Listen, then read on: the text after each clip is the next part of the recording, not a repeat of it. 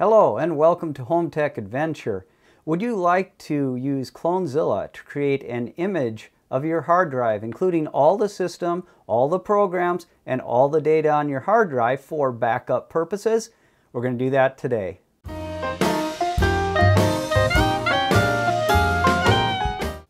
To create a backup image, you're first going to need the Clonezilla USB. There's another video linked in the description on how to do that. We're going to use the one that we created in that video. You're also going to need a drive to put the image on. It should be a pretty large hard drive because it's got to back up all of your data. You can use a hard drive or SSD for backup purposes. I got two examples here. This is the drive that we're actually going to use. It's a Seagate external hard drive. Not my favorite, but hey, it works for backup purposes. It's 3 GB. It's very large. 3 terabyte. Oh, sorry, not gigabyte, 3 terabyte. It has a USB 3 connection. What I really prefer, and I would use this, but I have this other one available. This is another backup drive I use for different purposes, but this one I like better because it actually has a drive in it that can be easily accessed and replaced if necessary. If I need to replace the one in the Seagate, I probably have to just throw this away because breaking apart this plastic shell, I'll probably break everything and won't be recoverable. Where this one, it's just a couple of screws that normally hold it in that I've removed. The other nice thing about this one is it actually has a switch on the back side. The Seagate one does not have a switch, which makes it very difficult to use sometimes because it turns on immediately when you plug the darn thing in. You can also use an SSD, and I recommend putting the SSD in a case, as we did with the previous video linked in the description on making an exact clone with the exact same drive. You should be using USB 3 or USB-C or Thunderbolt connections for your backup drive. USB 2 is just too slow. Unless that's the only thing that your computer has, USB 3 is the choice, or something better, USB-C or a Thunderbolt connection. You can also back up to a network drive. It should be similar to this, but we're not going to cover the details in this video. Let me attach this drive to the computer and go into the computer, and let's show you how to prepare the hard drive for the backup. I've now connected the drive, and let's see what we have on this particular drive for backup purposes. I'm going to go into disk management.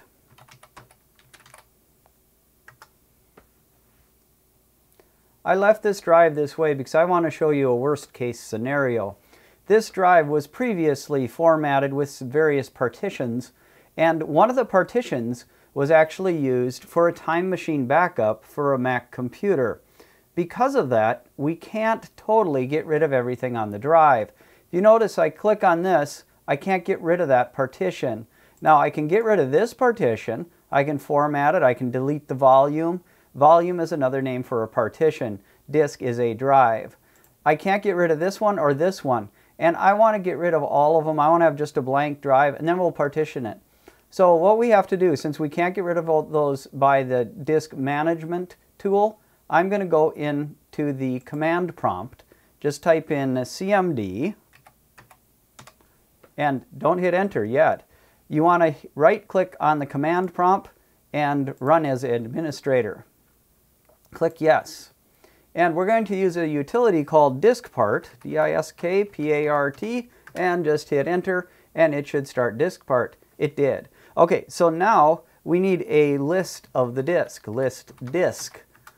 And it lists our disk. And clearly the backup one is the big one, the second one, it's called disk 1 on the list there.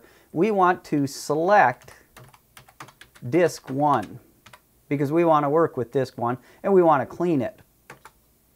Disk 1 is now selected. Let's double check that first. List disk again. And sure enough, you can see over here it has an asterisk next to disk 1, which means that is selected. It's very important that you select the correct disk. I'm not responsible if you pick the wrong disk and do the clean operation and ruin your whole system. Anyway, this is disk 1, so we can just type clean, and it will clean disk 1. That's all we got to do in the command prompt. Let's close that. Let's go back into the disk management. There it is. I just typed in disk MA, and it came up on the Windows 10 system. I'll just click there, And now it tells us we have to format the disk. We cleaned it. We cleaned it. All the partitions just got totally erased, and we started from scratch. So let's create several partitions on this drive. It's 3 terabytes. And currently, this computer only has a 250 gigabyte drive. So I don't need the full 3 terabytes for a backup. So let's partition it for backup with 3 different systems. And I'll show you a little trick in the process. So we're going to take the guide partition. You really should be using guide partition now unless you have an extremely old system. Guide partition is the more modern way to do that. So we'll click OK. Now that we have a drive that's partitioned with the guide partition and it's all blank, we could just format it and be done with it and then just back up to that drive. But it's kind of nice to have separate backup drives for separate computers. And this being a 3 terabyte drive can back up several computers with reasonably sized hard drives. The hard drive that's installed in this system that I'm working on is a 240 gigabyte SSD actually, and we're going to back up using an image, so we won't even need all the 240 gigabytes. So we could make this a pretty small drive. But what I'm going to do is allow for multiple backups, multiple generations, and some extra stuff I'm going to show you at the end. Let's make a 700 gigabyte partition for backing up this 240 gigabyte drive. It's about 3 times the size of the drive. That's plenty for multiple backups, multiple generations, so that we can go back, if we have to the previous backup in case of some catastrophic failure or something like that. So let's partition it first with a 700 gigabyte partition. So I right click on this and choose New Simple Volume. Volume is another name for partition. I click Next. Now if you notice, we have 2 million megabytes. It's very confusing that they do this in megabytes on Windows. We normally talk in gigabytes or terabytes nowadays. Just remember, there's roughly 1,000 megabytes in a gigabyte and 1,000 gigabytes in a terabyte. So if we were going to do a terabyte, we'd need 1,000 or a million megabytes. We're going to do 700 gigabytes, so we need 700,000 megabytes. So let's put that in. 700,000. Did I get enough zeros on there? I think I did. Okay, so we click Next and assign the drive letter. You can assign this anything you want. I'm going to use L, M, and N because, whatever, they go in order. So L, M, and N is what I'm going to do. We're going to have 3 partitions on this drive. So click L. And NTFS, you could leave it NTFS. If you're going to only use this backup drive for Windows operating systems, NTFS works great. But I want to use this for other operating systems, including a Mac. And so I'm going to use exFAT. exFAT works just fine. It's also extremely universal. It can be used for backing up the Mac or the Windows PC. So I like to use exFAT because it's more universal. Now, volume label. You're only allowed 11 letters on this. So let's go, this is my test PC. So we'll go test, test PC and backup. Okay, so that's my test PC backup. Now, you don't have to use all caps here, but it's kind of a good idea because it's case insensitive on Windows, but it's case sensitive on Mac. And so it's kind of nice to remind yourself when you're on the Mac that it's case insensitive and to use all caps just to make sure you get the same thing. So you click Next here and you click Finish. And there we go. We got a 700 gigabyte drive. By the way, these are not to scale. You notice they look the same size, but if you look at the details, this one's a lot smaller than this one. Okay, now let's make a drive to back up the Mac using Time Machine, and then we'll use one to back up my editing computer. How about that? Let's do the editing computer one first, because the other one is a little bit different. Well, I'll show you what I mean on that. So we got an exFAT drive there. So let's make a new simple volume, and let's make one to back up the editing computer. Now the editing computer is quite a bit bigger hard drive. It's got a 500 gigabyte hard drive. So let's make 1,500 gigabytes, or 1.5 terabytes, or 1.5 million megabytes for this thing. So 1500000, that's a lot of zeros. I wish they would allow you to change the units here. But anyway, we click next, and we did L before. Let's go M here for the middle drive, and click next. And we're going to do this in exFAT as well. And this one's going to be my edit PC backup. So edit PC backup. There we go. Okay, so that partition is going to be for backing up my editing PC, and I'm going to click finish. Now, I'm going to show you something special with the last partition. We're going to use this to back up the Mac computer that I have. Now, backing up a Mac computer, you can use Time Machine, and you can use Clonezilla like we're using here.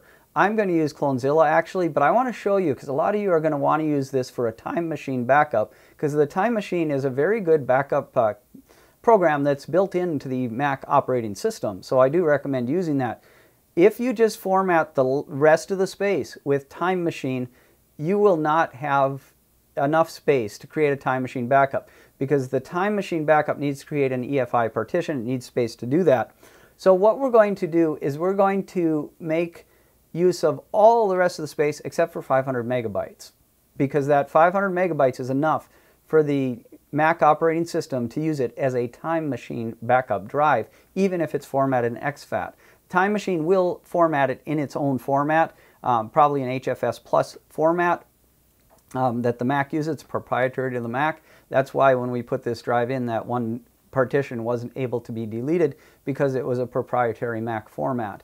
We're going to format it as exFAT on here, and then if we want to use it as Time Machine, we can reformat it if we leave that 500 megabyte of extra unallocated space on the drive. So let's do that now. So I'm going to right click here, New Simple Volume, Next, and this is a lot easier. All we have to do is subtract 500 from this, and look, it ends in 571, so let's just make that 000. That's close enough to 500. So we'll just make it 000. So that got rid of 500 of that.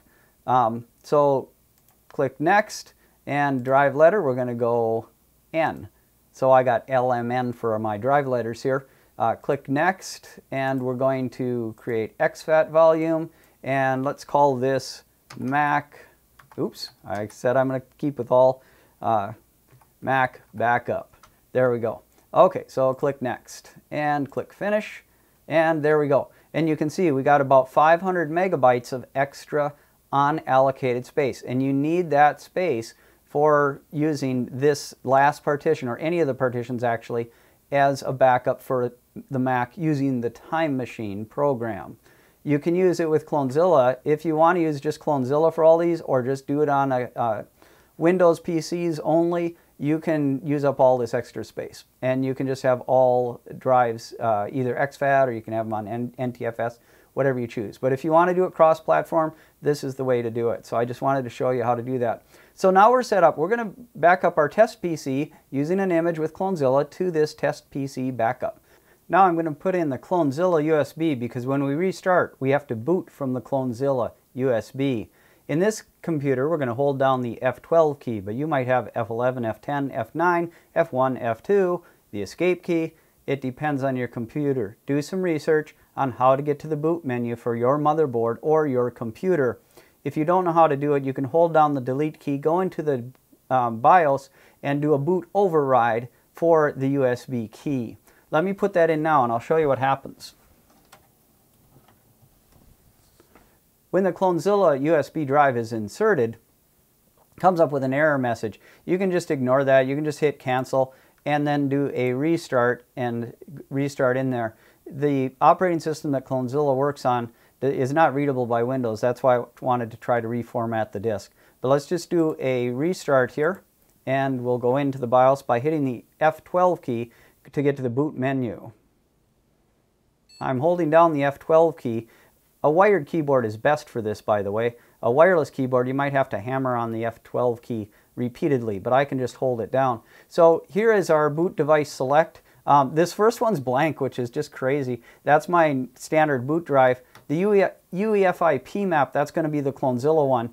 This would be actually the Windows installation, which is just kind of crazy that it doesn't list anything, but strange things happen when you're messing around doing this a lot with the, switching drives and stuff like I've been doing. But anyway, let's click UEFI PMAP, and we're into Clonezilla. We're going to just choose the default settings. and it's going to take a while to boot up here. We'll skip a little bit. All right, we're started now. If you can't start up here after a couple of minutes, you might try doing, it says other modes of things. You might try the safe graphics mode or something like that if you can't get to this point. Hit English, just hit enter. I'm just using the enter on the keyboard. Keep the default keyboard layout. Just use the arrow keys if you want to select a different keyboard or a different language for wherever you live. Start Clonezilla is all we're going to do. And we're going to do the device to image this time, which means we're going to clone a hard drive to an image. So we're going to do that. Okay, so use a local device where you can do this from a server. Oh gosh, there's all kinds of things you can do. We're going to go simple, local device. We're going to start with a local device. That's a local hard drive that's in your computer. So click local device, and it's going to find that.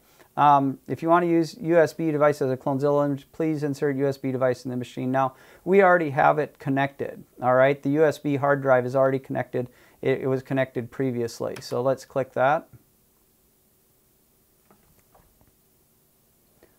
Well, that was strange. I actually had to unplug and plug the USB hard drive that I have into the computer for it to get there. Update periodically. I just inserted it.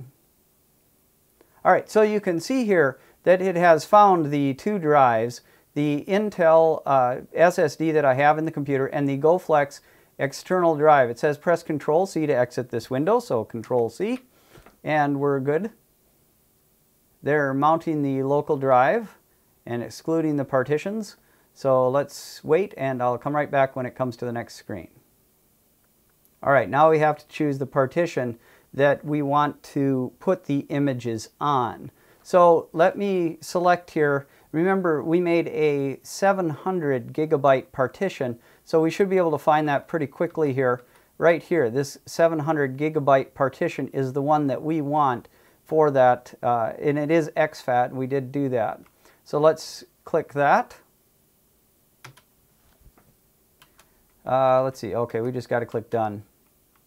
Press enter to continue. It's just going to put it right on the drive without a folder that it goes into. We can put it in a folder later. Okay, beginner mode is fine. So save disk.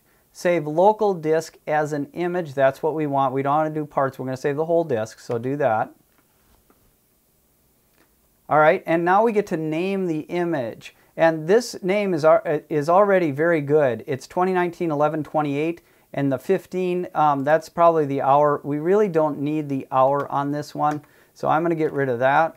And then we can add to this, so, oops, 285 day. Okay, so I'll get rid of that. I'm just using the arrow keys here to go over. We can put in whatever we want. I think we need to use underscore here. I don't think we can use space, so I just used underscore. Test PC backup. Okay, so that's the backup done on 2019-11-28. That's November 28th of 2019. Test PC backup, just click OK. Or we should be able to arrow down. We did. Click OK. Please do not input a proper, oh, you have to input a containing only alphabet digit. Okay, so I didn't quite get a good name there. So let's see. Let's see. Test PC backup. Okay, so let's try that. Looks like it allowed that. So you got to be careful with the naming scheme. And choose the local disk as source. This is the source that you are going to back up from. And this is the one, obviously this is the only one with any date on it, so that's the only one they have us to select. Just hit enter to select OK. We can skip checking the file system. Now, if you really want to make sure the backup's good, you can interactively check and repair or do the auto one, but we're going to just skip for today. And no, skip checking the saved image. Now, let's check the saved image. We'll do that. It'll take a little bit longer if it checks the saved image, but we'll make sure we got a good image there. And then do not encrypt the drive image. No, we don't want to encrypt. You do have the option to encrypt. And then let's choose power or shut down when we're done. And press enter to continue, and we are good to go. and this is going to take a long time. So I'm going to come back when it's all done doing its stuff. Just don't worry about all the stuff that's on the screen here. Just, you know, let it do its thing. Oh, we got to make sure that we want to do this. Yes, we want to do that backup. We're going to back up all of those things. Okay. To home part image test backup. That's just fine. So we can do that. And we might have to choose yes again. No, we don't. So it's doing the backup image. So I'll come back when the backup image is done. All right, looks like we're all done now. Let's see, we got a couple more partitions here. I think what's happening is it's checking the images. It created the images and then it checked the images, and that's what took the extra time. Press enter to continue, we'll do that. And we're going to power off. We're not going to do more images today. We're going to power off and we're going to check the image that we just created. So let's do that. Now that the computer is powered off, I'm going to unplug the Clonezilla USB to make sure it doesn't boot from the Clonezilla USB anymore. And I'm going to restart the computer. And we will check to see if our image has actually been created and is actually accessible. Now, the image that's created on there is a Clonezilla image. You really can't browse the files in there, and I'm going to show you a little trick to have files very accessible on your backup drive. So let's get back in here, put in my super secret password for my example name, and let's fire up the Windows Explorer. And we wanted the test PC backup, and sure enough, there is our image. And you can see there's all kinds of files in here and stuff. This is all stuff for Clonezilla. Basically, this is the image backup. So if we can't really get access to the files, you can see these, none of these are, you can't explore and like find a, you know, Word document or something like that that you lost and you want to replace. So what do? Well, actually, we got plenty of space on this drive.